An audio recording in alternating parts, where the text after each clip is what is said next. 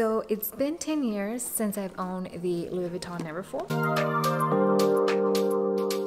Hi everyone, thank you so much for watching. My name is Yadira. Today I want to talk about the Louis Vuitton Neverfull and the 10 years that I've owned it and what that has been like. If you are new, welcome. I hope you'll decide to subscribe before the end. If you're returning, thank you so much for coming back. I do have the Neverfull in the Damier Ebene canvas in the MM size or the medium size. I got this bag back in February of 2013. The bag does say it was made in the 45th week of 2012. I got this as a dating anniversary gift from my now husband back in 2013. It was actually like February 20 something, so just a little bit before our actual anniversary date, and we were just a few days shy from actually having been 10 years of owning this. However, the bag itself is already past the 10 years. You know, a few days shy from the actual 10-year mark is not too bad because I still have had this bag for just that entire time. This bag has been amazing. Of course, it's still under my ownership, so I do love it and I do enjoy the handbag. So I'm not gonna go into the pros and cons or talk about this handbag in that particular structure. The Louis Vuitton Neverfull actually debuted in 2007. I can fairly say that it's a classic to the fashion house, and quite honestly I am very happy with the fact that Louis Vuitton still continues to carry the Neverfull within the range. Another tote style handbag that was pretty popular along with the Neverfull at the time was the Totally. They had it in the PM, the MM, and in the GM version. They discontinued that since, and this bag still is around, so that really does say a lot about the actual Neverfull itself. I know a lot of people would rather go with like a Goyard or like a Gucci tote or something else just to stay away from the Louis Vuitton Neverfull because it is a popular handbag, or at least it once was more popular. I do feel like it's probably dying down, but at the same time this is a fantastic bag, and if you're eyeing it I would say get it. But my experience with having this bag for 10 years has been great overall, and it's a bag that I have purchased one more time in its range, and I want to have a third as well. The tote style is a pretty universal style that you can use for anything. A lot of people do like the Damier Ebene style just because it's very carefree, and yes, that is true, but it still does have its cons. At the time that I got this Neverfull, I was actually going in for the Neverfull in the PM size, and I had gone to the main store and they said they did not have it in the PM size,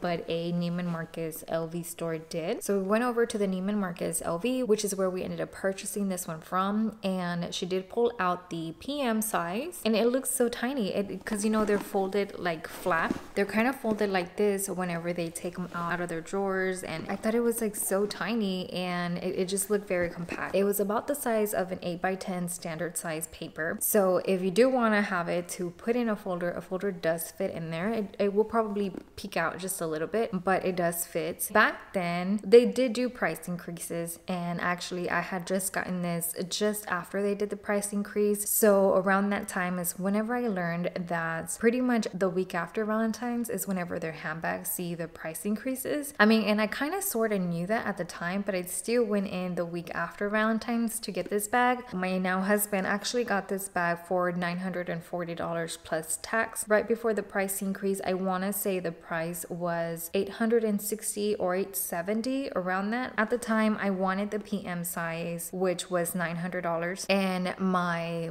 boyfriend, he was just like, well, for $40 more, why don't you just get the big one? Like, it's going to be more spacious and you can use it for more things, not just, you know, your everyday essentials for everyday life. And this bag is significantly bigger than the Neverfull in the PM size, so he was just like, it's just better to get this bag, especially if it's the only Louis Vuitton bag you're ever gonna get. Just go ahead and get this one. And you know, to this day, that is something that if you go to the Louis Vuitton, like for example with the Speedy, you're going to debate between the 25 and the 30 because of that price difference not being so significant. It's always in your mind, it's better to get the big one, right? So you probably will see that a lot of people would get the 35 size in the Speedy because of that fact, but the 35 size in my opinion is too big for an everyday bag. But coming back to the Neverfull, another great size is the GM. Now the GM size was not even in mine, that was just so much bigger. It was more like a beach bag against my body, and mind you, at the time I was 19 and I was about between 118 and 120 pounds. So a GM size was gonna be huge, and maybe I would consider it at some point in the future. But the PM against my body, it just seemed perfect. It seemed ideal. And even the MM size on me was still a little bit big, which is why I wanted the PM size. And also because I didn't really carry too much. And even now to this day, I probably don't carry too much either. But that's the bag that I wanted. But I ended up getting this one, and I'm very happy that I did, because at the time that I got this handbag, I was in university. So I used this from time to time as a school bag, not primarily my everyday school bag, just because whenever you do have a lot of things in this bag, it is heavy. The straps are thin, and being in the Damir Ebene canvas, these are a little bit stiffer than in the monogram or the Damir Azur handles would be, because that is untreated, versus this leather, which does not only just have the color but also a coating on top to protect it. With all of that, it does make the actual straps a little bit stiffer, and also, yes, long lasting, but I am going to talk about that a little bit later on. Whenever you have added on a lot of weight to the bag, it does kind of dig into your shoulders and it does become uncomfortable. Whenever I did use this handbag, it was mainly whenever I had 1 or 2 classes, or if it was like a more lecture style where you would listen and take notes, not so much having to have a textbook with you in class, where either my books were online, where I could easily open up everything that I needed from an iPad, and I would carry my iPad in here with like a notebook, some pens, a water bottle, my phone, of course, and sometimes I would carry an umbrella. That's pretty much what I would carry in here whenever I did use it for school. So those were the only times that I would carry this, and it was great. Most of the time I just carried everything in my backpack because it was more practical for me, and not just for the use of carrying everything that I needed on a day-to-day basis, but also just because I didn't want to stress the limit for this handbag, especially being new to me at the time. Outside of school, this was pretty much my handbag that I was using. I did have other contemporary brands handbags, but this was the bag that I was fascinated over and the one that I was enjoying using, especially being new to my collection at the time. It's a luxury brand, and I actually had a goal whenever I was much younger. I had told my mom that I really wanted a Louis Vuitton handbag, and the bag that I was referring to at the time was actually the Speedy in the monogram, which is a bag that after 10 years of owning a Louis Vuitton piece or handbags from Louis Vuitton, it's a handbag that I have yet to acquire and add into my collection, but maybe sometime for the future. And I ended up getting this. So I was very happy about having the Neverfull as my very first Louis Vuitton, and possibly my only Louis Vuitton bag that I did use it a lot. And one day I could remember clearly, I had gone into the bank. Again, like I mentioned, I was much smaller than I am today, and I was obviously 10 years younger. So I guess little old me walks into the bank with her big bag, and I come up to the teller to deposit my check. I didn't get a "hey, how are you?" or "hello, how can I help you?" I didn't get any of that. The very first comments that came out of his mouth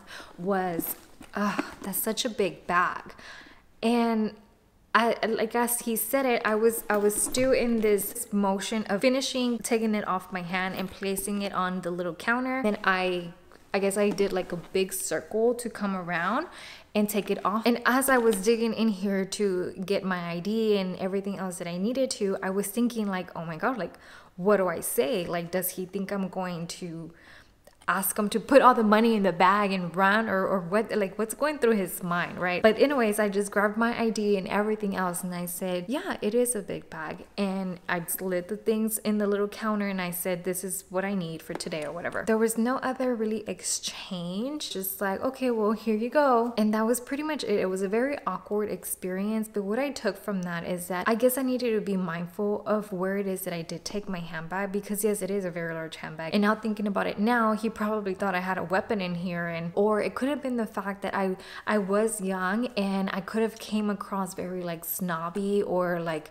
rich kid kind of vibes. I have no idea, but it was a comment that to me, it was interesting to hear that from someone who was a little bit older. I don't know if it's the fact that it's a lot of money to put into a bag, and I probably didn't spend it all myself, so I don't know what it's like to earn and have money. I don't know where the comment came from, but I was very mindful about that, and I started thinking, well, maybe I should be careful of where it is that I take my bag. And I really thought hard about about it. But I came to the conclusion that at first this was a gift. It was a 3-year dating anniversary gift from my now husband, and that was nice. It was sweet, it was beautiful, and I know how much he worked for to be able to get this for me, that I wanted to make sure that whenever I did use this bag, I was going to enjoy it and I was going to flaunt it. Obviously it's not this big, so flaunt it in a way that obviously you can see it, not in like, oh hey, look at my bag, not in that sense, just in the sense that, like I'm saying, I was smaller, so it was a big bag and there was no way of hiding it other than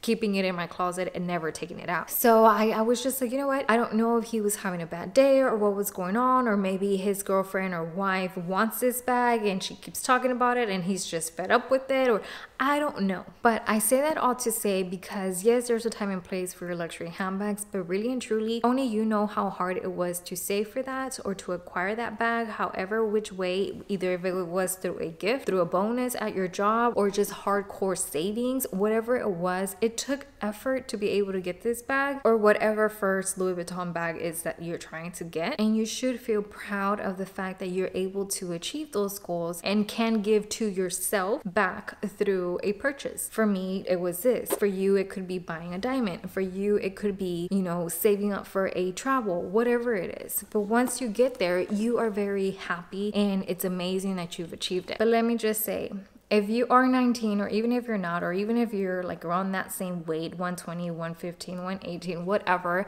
if you want the Louis Vuitton Neverfull, get it, do it. Right? People are always going to have comments. Don't let that deter you in any way at all. Now, I will say I did have an internship and I got a comment. The comment then was, oh, I also have nice handbags too, but I don't want to bring them around here because there's people that talk. That's a very valid comment, because it is so true to the workplace. If for some reason or another, it's hard to capture that my financial struggles are not the next person's financial struggles. My personal needs or wants are not the next person's personal needs or wants. And one thing I would say is, being so young and having a handbag like this, especially at an internship, it's a little bit iffy. It's kind of like wearing luxury handbags to your job. Either way, it's a very expensive bag, and people sometimes do have various annotations with things like that, but there's nothing we can do about it. I do personally use this bag, and especially when you're young, that's whenever I find that you start your luxury handbag collection, and that's probably the only time period in your life where you're going to be able to get as many in that time span. And the reason for that is you grow up, you get a bigger car payment, you get a house, you have taxes, you have a child, so now you have to pay for that delivery bill from the hospital, or now you have, you know, insurance, now you have other bills that you did not have whenever you were younger. So I find that a lot of people who do buy these bags are probably younger and they keep that collection, and then it kind of gets a little bit harder. Hopefully you are progressing financially as well, to where you can still enjoy and spend in luxuries. In a work setting, it's a little bit intimidating to take the handbags, and my internship was only 3 months, and now the comment was at the tail end. Most of the time I was wearing a Dooney & Burke bag or a Kate Spade bag, which I'm very happy that I did, because whenever I did get that comment, I kind of thought, well gee, whew, thankfully I didn't show this all the time, right? It was one of those eye openers. And whenever I came to work to my full-time corporate job, I did use my Neverfull, and I used other handbags as well. I primarily stuck with the Damier Ebene print because it's not out there the way the monogram is. And yes, you knew what this was, and it was so popular. Everyone pretty much had a Neverfull. So at that point in time, it was kind of like, oh, it's another Neverfull. You know what I mean? It kind of, they must be giving them away because everyone and their moms has one. It was that kind of vibe, so it didn't really felt like special the way it did whenever I first got this bag at 19. It was more like, oh, it's a little bit more common. Like, it was kind of expected. If you were gonna see a Louis Vuitton bag, it was going to either be the Neverfull or the Speedy, so it wasn't a big deal, right? So I did carry this to my corporate job, and as I did acquire more and more Louis Vuitton handbags, I would take one here and there, but really I did try to stick with taking just just a Neverfull. And now at about 5 years of owning the handbag, I did redo the handles, and pretty much after that I really didn't use my Neverfull too much. And the reason for that was because it was brand new, so literally it looked like I had just gotten a brand new bag. So I did put it down to rest a little bit. But had I had this Neverfull in the monogram or even in the Damier Azur, I probably wouldn't. Well, maybe the Damier Azur would be just like the Damier Ebin and would be comfortable with wearing it to the workplace, but definitely not the monogram, because the monogram is a little bit more loud, whereas this is more subtle and probably a little bit more professional. Even like with the blazer that I'm wearing now, it's a brown bag, you know what I mean? So now I actually work from home, and I have since the pandemic. Whenever I do go to the office now, every now and then, I really do try to take my Kate Spade bags. Just remember that everyone is in a different position financially, and even though I'm telling you I have a corporate job, if I don't know how to value my dollar, I might as well be at a minimum wage job, right? So never compare yourself from that perspective, because we each have our own worries, our own needs, our own ways of spending. The big lesson this bag has taught me is work hard and don't be ashamed to buy yourself something nice. This bag has been with me for 10 years. It has been with me through school, work. Again, I don't have kids, but if I did, I'm pretty sure this would be a mom life bag, and it's gone with me traveling. Even 10 years later, I still use this bag. I was using it the other day, and let me tell you, I don't care that probably, I don't know, 1,000 girls in like 5-mile radius from me own this bag. I don't care. Like, I wear this bag and I love it. I really do enjoy it. I think it's a phenomenal bag. And you look at it now, and honestly, it doesn't look like it's 10 years old. It doesn't. Maybe 6, maybe 7. But it's such a great bag. And whenever I did get it, it didn't come with a pouch, so I don't have a matching pouch for this bag. And at the time, they didn't have the rose ballerine interior option, so I do have it in that lush red, which quite honestly, I love this interior and I feel like it matches perfectly with the Damier Ebin. So even if I did have the option, I probably would still go with the red. So I did mention I don't have the GM in my collection. I don't know that I would get one. I think that the Neverfull is a good enough size, and even if I had a GM, to me the MM size, I never really fill it up. It makes sense that if I was to get a third Neverfull, because I do have another one already, if I was to get a third Neverfull, the biggest size I would probably get is the MM. If I do venture into a GM, it's just for the fact that I already do have 2 in the MM size. It would just be nice to have a third in that bigger size. But quite honestly, this is good. This fits comfortably under the seat in front of me. In the airplane, it's any big probably would not leave leg room for me. And if it was bigger, I don't know that it would fit. If you do have a Louis Vuitton in the GM size, let us know if that fits comfortably underneath the seat. With this one, I can put it in and I can put my feet on the sides, no problem. Even whenever I do have a row seat, I just tuck the tassel in just to make sure that people are not stepping on it whenever they go to and from like the laboratory while we're up in the air. And on that note, yes, it doesn't have a zipper, but I've never had the case where my things have slipped off. Whenever I do use this, I try to put either like a sweater or a scarf or something at the top to where things are not sliding off, or I also just have everything so snug and compartmentalized into smaller bags to where I don't have like ear pods falling off or smaller items like that. So I've never had that experience. Whenever I did get this bag, yes, I had it once. I was at like a Walgreens. I was in the makeup section and I was going to go down to look at the bottom row of makeup, that I went like this and things started falling off. Now it was just such a quick instant, I didn't even think about it, but things did roll off my bag. And after that, I was kind of mindful about how I maneuvered around whenever I was using the Neverfull, and pretty much since I haven't had things fall off. Yes, whenever I have it in the car and I do like a fast turn or something that it slips and everything does come out, that does happen, but it's in the car, and of course, unless you're gonna put a seatbelt on your bag, it's probably gonna tip or move around. I do have plans of adding another Neverfull into my collection, but I want it to be in the PM size. The PM size is such a petite size to where it is another bag. There is a drastic difference between the PM, the MM, and even the GM. And I know the price variation is not too much, which is probably why people venture into the MM or the GM versus a PM. And probably the reason why they don't really make the PM in the monogram anymore, just because they're not really popular. I do want to add another Neverfull into my collection in the PM size, and I do have another Neverfull which I'll bring. It's safe to say that I do like the Neverfull because I do have it in this fun game on variation. I recently unboxed this, so I'm gonna link that down below if you're wondering what else I got, because I did get another bandeau. And then this side, so beautiful with the colors that they chose. Even though it does have a heart, I don't mind it at all. It's still cute. I feel like this could be a great Valentine's bag to wear, and even with my outfit today, it's perfect. It's actually the bag that I am using.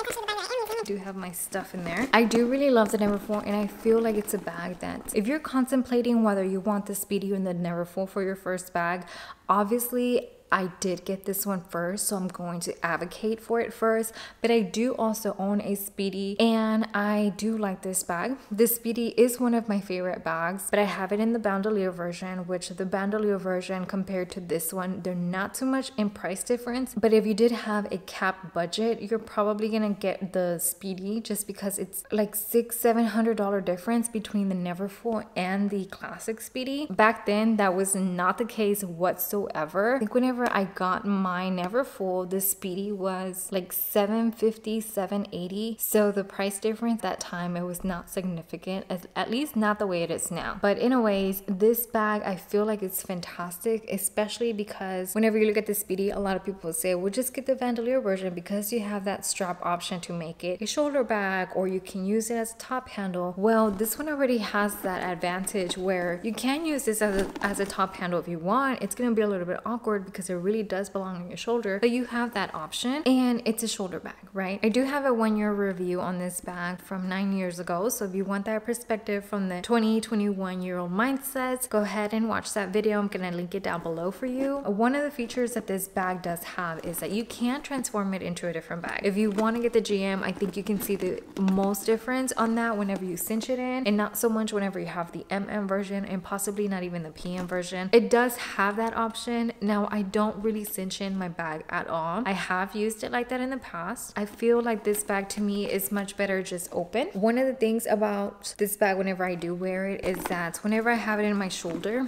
I'm like pressing into the front flap like this, just from having it over and using it like this. Like, you see what I mean? So that happens, and you probably would see a little bit more creasing there. And I know before I redid my leather, I did see creasing from that angle, but now it's fine. There's nothing wrong with my leather. I've had the new leather on for 5 years now, and it looks fine. It actually looks better than the 0 to 5 years before I did it. So the 5 to 10 years now, it actually looks better than whenever I first got the bag. Other than that, it's not a leather bag, but canvas is very hardy, and I have not had any issues. I'm gonna go through and show you my corners. I'm also gonna show you the inside, and I'm gonna show you my handles, just so you can kind of get that out of the way to see, well, what does it look like now 10 years? It looks great, let me just say. There is some wear on my bag, which I will show you, but at the same time, it's been 10 years.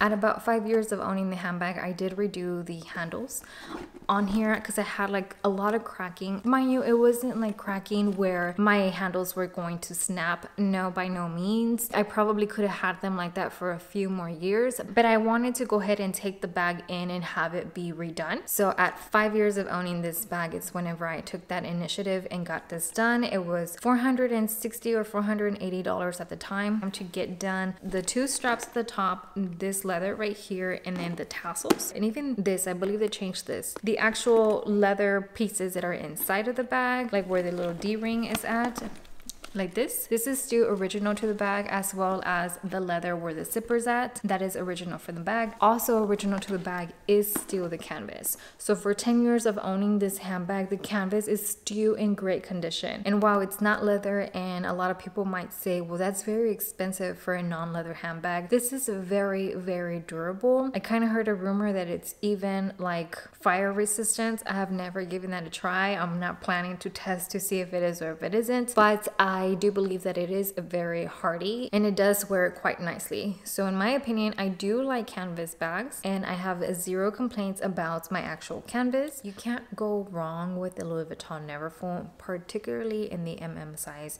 If you are looking at it at the PM size, I do think you're going to be limited. And if you are going to get it in the GM size, you can probably get away with being able to use it every day. For me personally, I do think that it's too large of a bag to use on an everyday basis. However, the MM size is that perfect middle ground where, like I said, this can take you through many stages of your life. For me right now, this is a great everyday bag, and it's a great travel bag. I do work from home, so I'm no longer going into the office, but whenever I do go into the office, I will take like a Kate Spade tote bag, something a little bit more relaxed and just like a solid tone color. This is a phenomenal bag. I would 100% recommend it. I have had the same bag for the 10 years. I haven't had to sell it and rebuy it. I know some people with the other canvases, like the monogram or the azure, they said that they would sell it and rebuy it just because of like the patina or maybe the discoloration that might happen with the azure. I haven't had that experience. Again, this is the only bag that I have had for the 10 years, and I do love it. I do recommend going with the Damir Ebene just because it's carefree and you don't have to worry about placing this anywhere or where it's going to end up at, if it's going to be on the floor or, you know, under the front seat in an airplane or wherever. It's a great safe option if you are looking into the Neverfull. Again, a little bit biased just because I do have this one. I did show that I had my monogram, which if for whatever reason this bag was to snap, like if the handles were to snap, I would 100% do it again. However, the canvas would need to be perfect. Currently, it's still has a lot of life left in it, but if the canvas was cracking or if there was more wear, or like even if the textile was peeking through the corners in any way, then I would probably consider buying the bag all over again. But for the meantime, if I do have to redo the handles, I probably will. For me personally, this bag does stand the test of time in silhouettes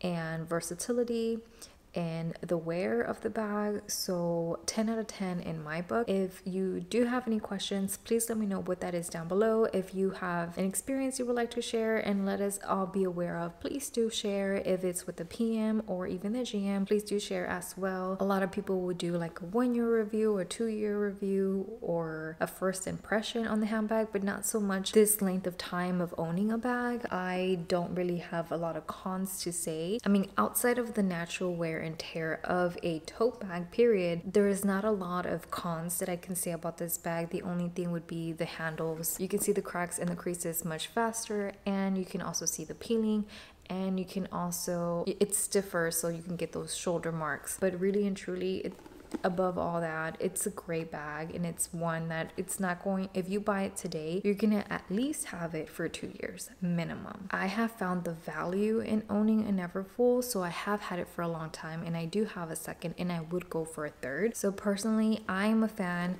because it is canvas, and this one in particular is much stiffer. I don't use a bag organizer. However, I am looking into getting bag organizers for all of my handbags just to have. But really and truly, for 10 years corners. I did not have one. It looks fine. Yes, the corners do look a little bit more like caved in. I'm not sure that that's something you can avoid even if you did have an organizer for 10 years. If you do own a Neverfull and you had a Neverfull for as long as I have, as well as had a bag organizer with it pretty much the entire time, let us know how your structure looks. But really and truly, I feel like it's probably going to be right about the same. The base is where all of the weight does come into a bag, so it might be just normal. I don't mind it whatsoever. I love and enjoy this bag just as it is, and if you see me out and about, you're never gonna guess if this is 10 years old. It doesn't show its age. This combination is that one combination that you can tell she did all that water for beauty because she looks like I got her in 2020. Doesn't look terrible. Let me know what your thoughts are and what your experience is, and most importantly, I do want to thank you for spending a little bit of your day with me, and I hope to see you next time.